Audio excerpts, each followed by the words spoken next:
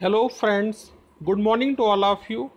I am Kshitij Batham and in today's lecture we are going to study motion in a straight line part 5. This is chapter number 3 of physics NCERT for class 11th. Okay, and before we start I would like to request one and all to subscribe to our YouTube channel and click on the bell icon to receive the future notifications. So we will start with relative velocity. So what is relative velocity? So relative velocity is the time rate of change of relative position of one object with respect to another. So what does it mean? Okay, suppose a traveler is moving in a moving train, okay, and another train is passing by the side of that train. Train is moving in the same direction. Okay, so in case train is moving with the same speed as the other train is moving, so that train will appear to be at rest with respect to first train. Second train will appear to be at rest with respect to first train. Okay, and to an outsider who is standing on the ground outside the train, both the trains will appear to be in motion.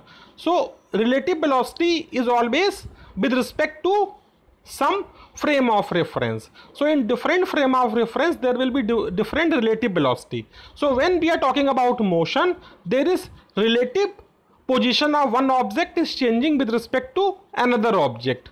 Okay, the objects may be moving in the same direction and objects may be moving in different direction, and they may be moving with the same speed or they may be moving with different speed. Okay, so we will discuss these cases one by one. Okay, so we will discuss mathematical derivation for relative velocity. Okay, suppose there are two bodies, body A and body B, and their initial position at time t is equal to 0 are given by xa0 and xb0. Okay, so their position at time t will be given by xat is equal to xa0 plus vat, and xbt at time t, the position of body B will be given by xb0 plus vvt. So as we know that displacement from object A to B, how will you calculate it? It will be given by xb0 minus xa0 plus vv minus vat. Okay, so this is the displacement of displacement from object A to B. Okay, so there comes the concept of relative velocity. So suppose two bodies are there, A and B. So there will be one velocity of the body B with respect to A, and there will be velocity of body A with respect to B. Okay, so velocity of the body B with respect to A will be given by Vb minus Va, and velocity of body A with respect to V is given by Va minus Vv. This is relative velocity. So now we will explain the same thing using graphs. Okay, so there are two broad cases. One case when objects are moving in the same direction, and second case when objects are moving in different direction. So first and second case are this graph and this graph are the cases when objects are moving in the same direction, and this is the case when objects are moving in different direction. Okay, so now when objects are moving in the same direction, there can be another two cases.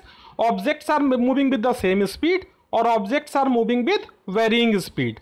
So when they are moving in the same direction with the same speed, what will happen?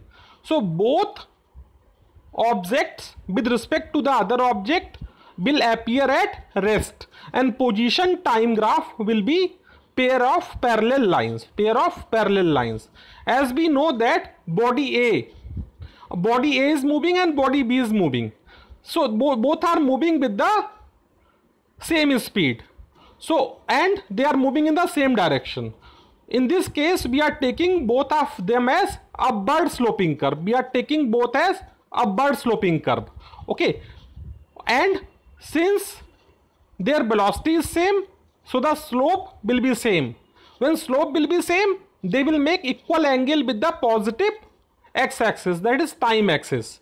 Okay, so in this case the position time graph will be set of parallel lines. Okay, Now come to second case. Both are moving in the same direction, but with different speeds. In this case, A is the faster object and B is the slower object. Why is the faster object? Slope is more. A is steeper than B. Slope of A is more than slope of B. So A is going to cross V after some time. So they will intersect at some point. This is the point of crossing. This is point of crossing. A will cross B after some time. This is called point of crossing. Okay, and after that A will leave behind B. This is objects moving in the same direction with varying speed. Okay, in this case, faster object will appear slower to slower moving object, but to a stationary observer on the ground it will appear faster, more faster than it is to another slower object. Okay, now in third case, when objects are moving in different direction, so one curve will be upward sloping curve, another curve will be downward sloping curve, and where they will intersect, that will be called as point of contact. That will be point of contact. Okay, so upward sloping curve in one direction, downward sloping curve in another direction, and both the objects will appear to be faster to each other than they are. Okay, so now same thing we are explaining again. So when both objects are moving in the same direction with the same speed, so their relative velocity with respect to other object will be equal to 0.